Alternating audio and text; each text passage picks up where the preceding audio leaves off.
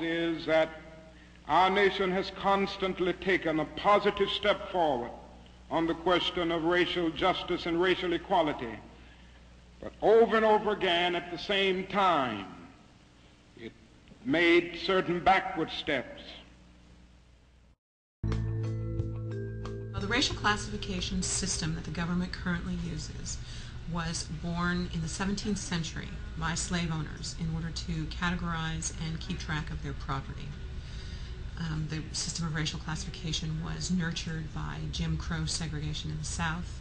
The government again misused these categories during World War II by interning Americans of Japanese descent. The entire system is invidious from the start. There are some places where they offer 5 boxes to check, some places where there's 14 boxes to check, some places where there's 26. Sometimes you can only check 1. Sometimes you can check multiple boxes, as the census, multiple boxes. So there's 63 different categories that the federal government recognizes. So eventually this system will collapse of its own weight. The argument that most people respond to is the issue of categorization and classification in and of itself. The phone calls, the emails, the people on the street, they resent having to check a box. They resent not fitting into a box. So at some point we have to say, is discrimination the most important thing that we have to address, or is it the consequences that flow from dividing our people according to race and ethnicity? And if we ever want to become a, quote, colorblind society, we have to start someplace. And I think it begins with our government. This is not a sectional issue. Difficulties over segregation and discrimination exist in every city, in every state of the Union, producing in many cities a rising tide of discontent that threatens the public safety. It is better to settle these matters in the courts than on the streets, and new laws are needed at every level. But law alone cannot make men see right.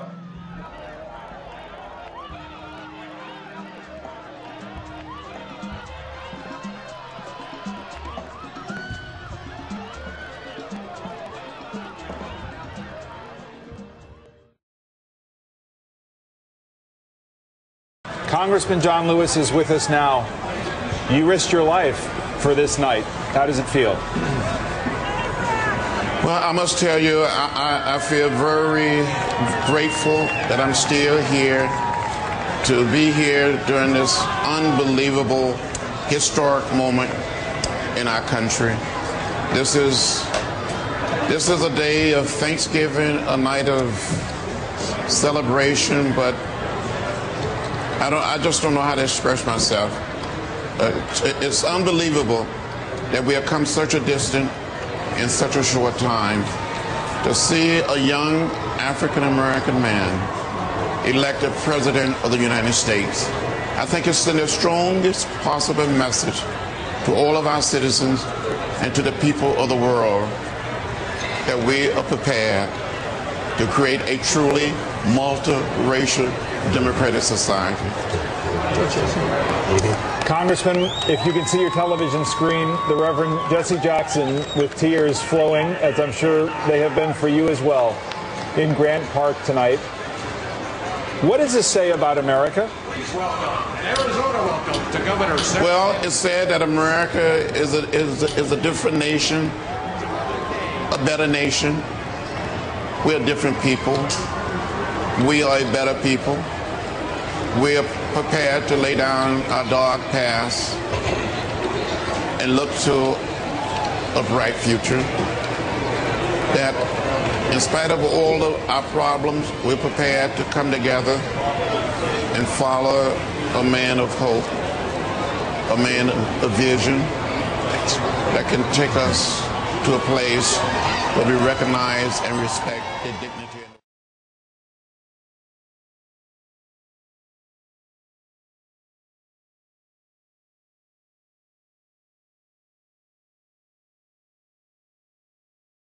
Congratulate you and the rest of the media on getting Obama elected. If your point is that perhaps Barack Obama is in for a new world order, I think you are correct. Mr. Huxley has recently returned from a conference where the discussion focused on the development of new techniques by which to control and direct human behavior through the application of physical coercion, through the appeal of ideologies, through the manipulation of man's physical and social environment, and more recently through the techniques, the cruder techniques of psychological conditioning.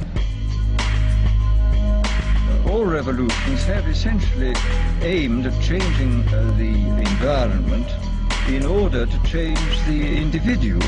If somebody wants to build a coal power plant, they can. It's just that it will bankrupt them because they're going to be charged a huge sum for all that greenhouse gas that's being emitted. Sooner or later you have to bring in an element of persuasion, an element of getting people to consent to what is happening to them.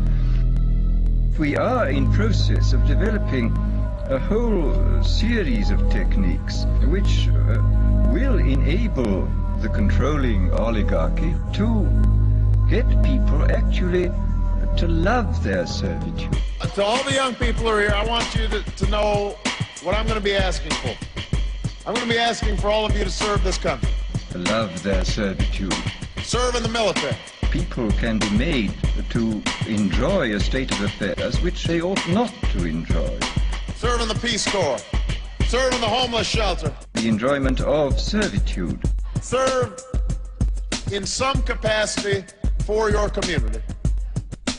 And that there seems to be a general movement in the direction of this kind of ultimate revolution, this method of control by which people can be made to enjoy a state of affairs which, by any decent standard, they ought not to enjoy.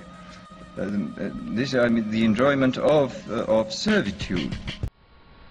I hope during these 4 parts of why some people can't see, you've picked up on some of the seeds of the why portion. Listen to the languages that were spoken in the video footage, possibly some pictures that I displayed, or even some language during the verbiage which I used. For me, I choose to love self. I choose to love humanity. I choose to love my culture that was lost, raped, and still today being bamboozled. But I don't let that bother me, because I've risen through the ranks and learned what I needed to learn to move forward, to assist those that are truly lost. My purpose is being fulfilled. Through the videos that I make, is not to steer or misguide. It's basically my work of art, my work of expression. And if it enlightens someone and illuminate the true knowledge, then it's all worth it. But remember, think about it. Your neighbor, your family.